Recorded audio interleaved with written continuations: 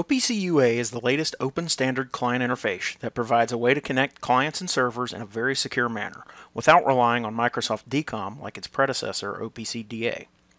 TopServer supports the latest OPC UA security policies for connecting your HMI, SCADA, MES, Historian, and other UA client applications to your PLCs, RTUs, and other industrial process control devices. In this video, I will step you through the basics of configuring the OPC UA server interface in TopServer, and then making an OPC UA connection from a UA test client, including a coverage of exchanging security certificates, setting up user authentication, and more. So first, we'll start in the TopServer configuration interface that you see here on my desktop. We need to go right-click on project in the tree view here, and I'm going to select Properties, and then we're going to go to the OPC UA section. Since the focus of this video is to get a basic connection from an OPC UA client to TopServer going as quickly as possible, we won't cover every setting in this section. If you have specific questions about any of the settings that I don't cover, I would encourage you to click the Help button and reference the Help file for full details on each of these settings. So the main item that we want to do here is confirm that the Enable setting that you see here is currently set to Yes. Since this is actually the default, unless you've gone in and set this to No at some point, you should be good here. So we're going to keep that as the default of Yes. And the only other setting that we really need to make sure of here is the Allow Anonymous Login setting. And that by default is set to No. So the fact that that's set to No means that only an OPC UA client application that specifies a username and password that have been defined in your TopServer user manager will ever be able to allowed to connect to the TopServer UA interface. This is by design, since TopServer is secure out of the box. If you happen to be in a secure corporate network that is firewalled and not connected to the internet, and you so choose to, you can tell TopServer to allow UA clients to connect without user login credentials by setting this particular setting to Yes instead of No. For our purposes though, we'll keep this set to No, and I'll show you how to define a user and password in the user manager that we'll use when we connect our OPC UA test client momentarily. Since we haven't changed any of the defaults here, we can click Cancel or OK to exit the project properties. So I'm going to click Cancel. Our next step is to go to the TopServer user manager. So I'm going to go to Windows System Tray, find my TopServer admin icon, which you can see here. I'm going to right click and I'm going to select Settings. And then we're going to go to the User Manager section. We can add a user to either the administrators group that you see here or the server users group, depending on whether you want the user to have admin privileges in TopServer or not. Do be aware though, if you do choose to use a server user, you will then have to enable some permissions for IO tag and browsing access, since those aren't enabled by default. So it is recommended to use an admin user for UA connections wherever possible for those reasons. So I'm going to add an administrator user here. So if I right click on that group and select Add User, I'm going to define my username, okay, Rutherford, and I'm going to enter an optional description here. We'll just call this Kevin's admin user.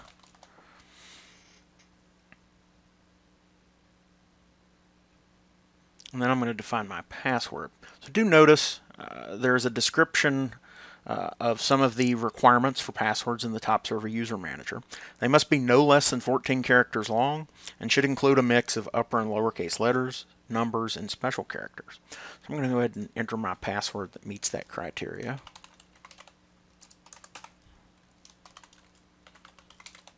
And then I'm going to enter it again to confirm.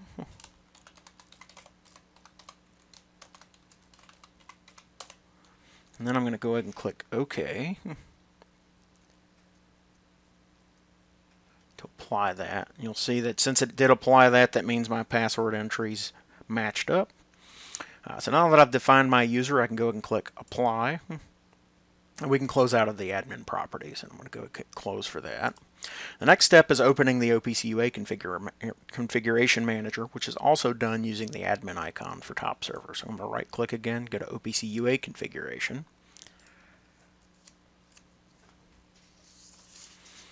Now, for this video, we're specifically interested in server endpoints, trusted clients, and the instance certificates section.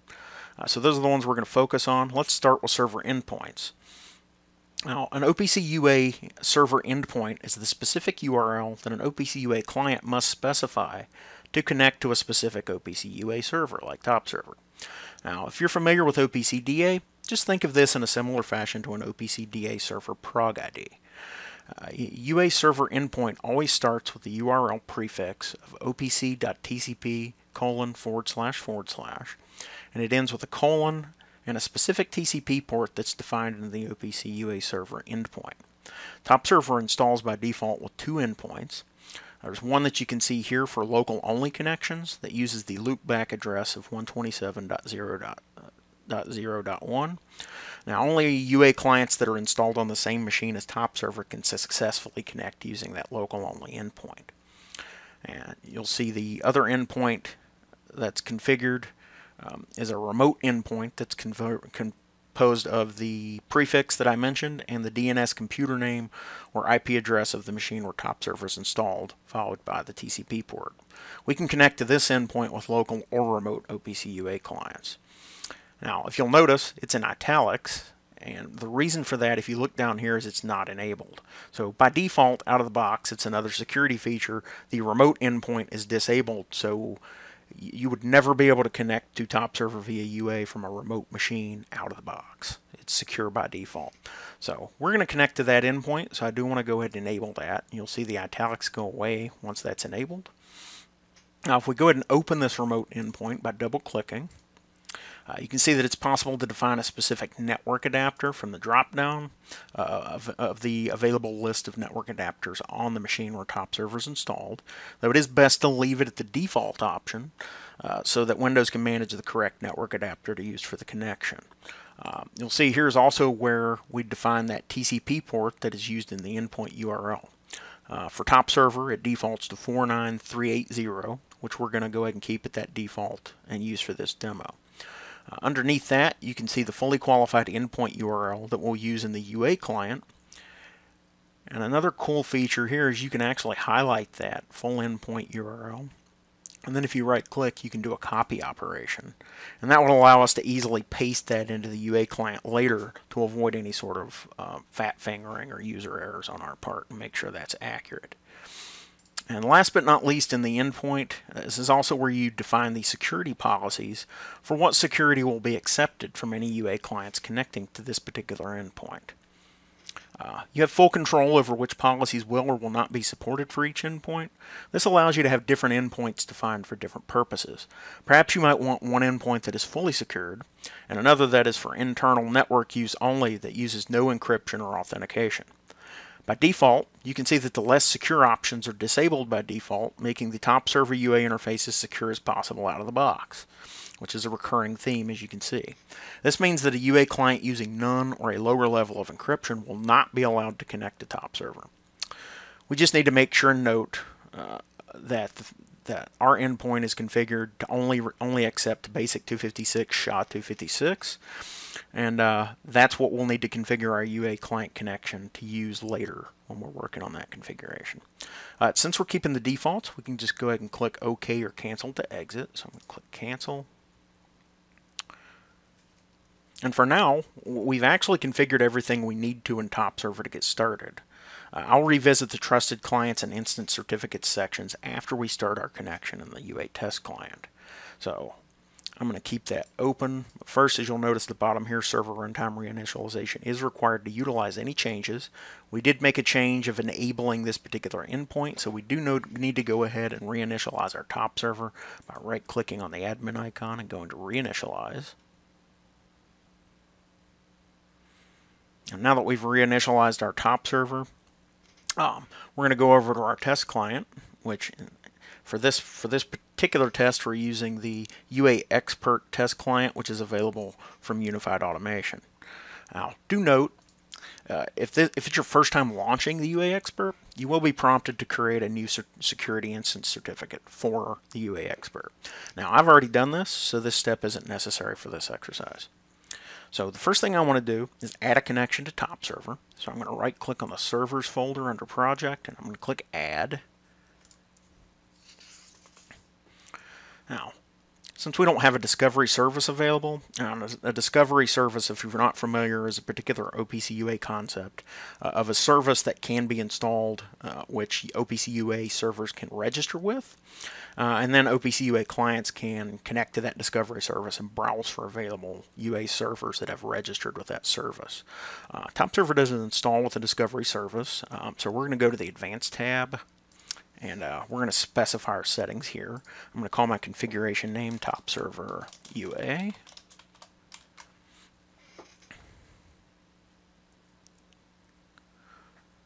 And then I'll enter the endpoint URL. And that, again, that needs to match what we saw on the server endpoint in TopServer. Now, since I copied it earlier, I can simply paste here to ensure accuracy like I mentioned. So you'll see that pasted right in. Next, we need to select the security policy and mode. So as I mentioned earlier, we need to make sure that matches our endpoint. So we're going to select basic 256 SHA-256 and a message security mode of sign and encrypt to match our endpoint. And last but not least, we need to define the authentication. Remember that we told TopServer earlier, we kept the default of telling TopServer not to accept anonymous logons. So the default here wouldn't work. We need to select username and password. And I'm going to enter my username, enable store, and then I'm going to enter my password that I defined when I created my user.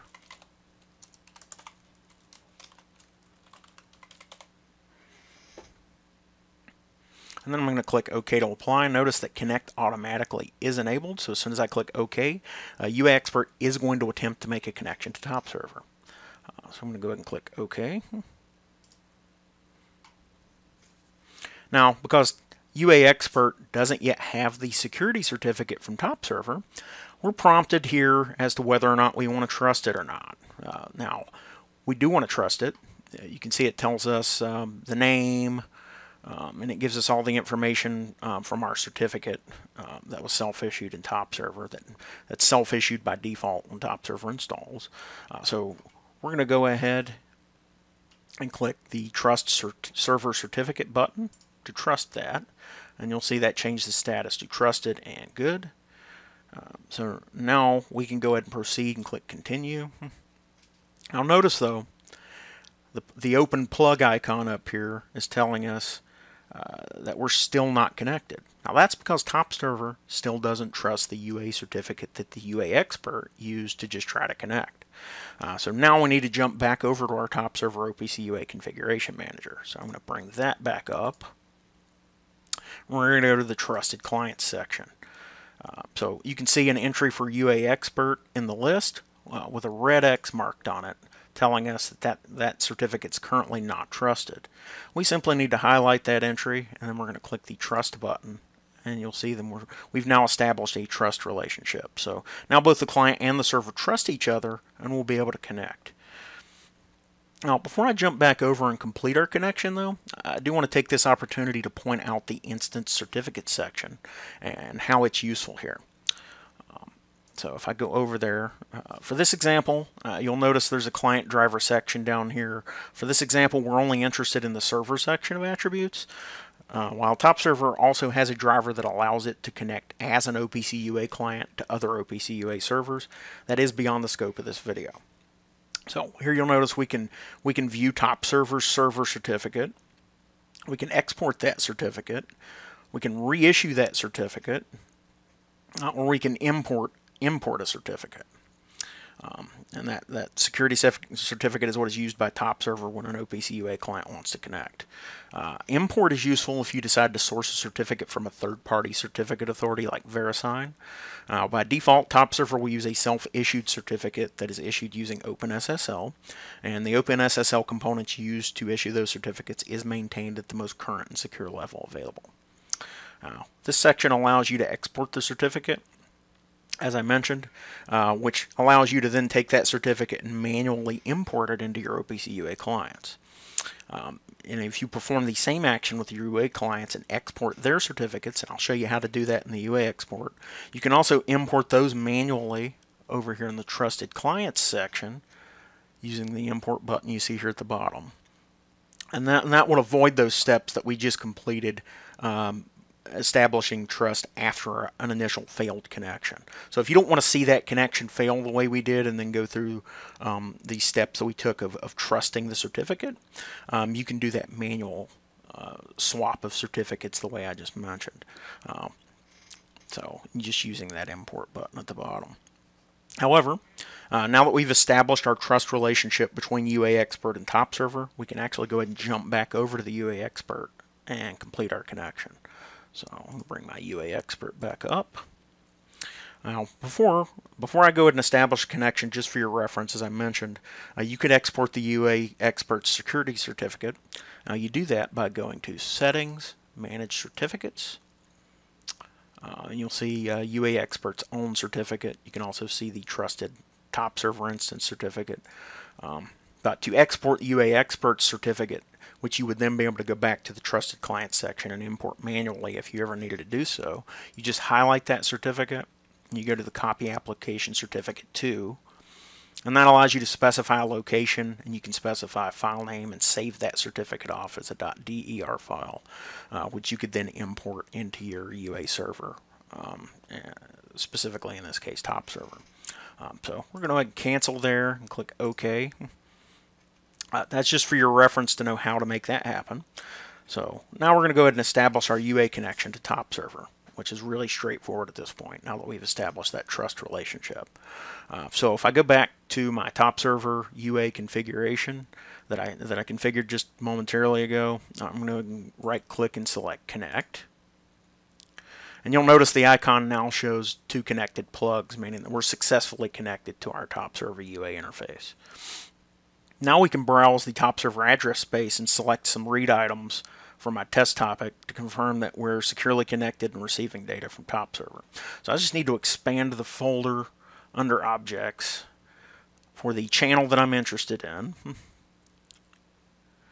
and then find the device under that channel that I'm interested in to find some tags that are defined. Now I'm running the Simulation Sim demo project in my top server. So I'm going to go to Simulation Examples and expand that channel, and I'm going to go to the Functions device. And then I'm just going to drag and drop a few of the tags on the device over to Data Access View. So I'm going to grab a ramp, I'm going to do a random, I'm going to grab a sign, and I'm going to grab a user variable. Now with my items added to the Data Access View, you can see successfully changing values and changing timestamps with those values, along with a good status for each of those. So, as you can see, setting up connections to top server via OPC UA is straightforward and secure, and all without having to configure any decomp settings. As more and more client vendors continue to offer OPC UA for connecting to OPC servers, you can take advantage of the benefits and security of OPC UA for your device connectivity requirements using top server. You can find a full guide on setting up OPC UA in our FAQs and get a free trial of top server on our website. As always, if you have questions beyond what either this video or the detailed guide answer, don't hesitate to reach out to our support team using the information provided here.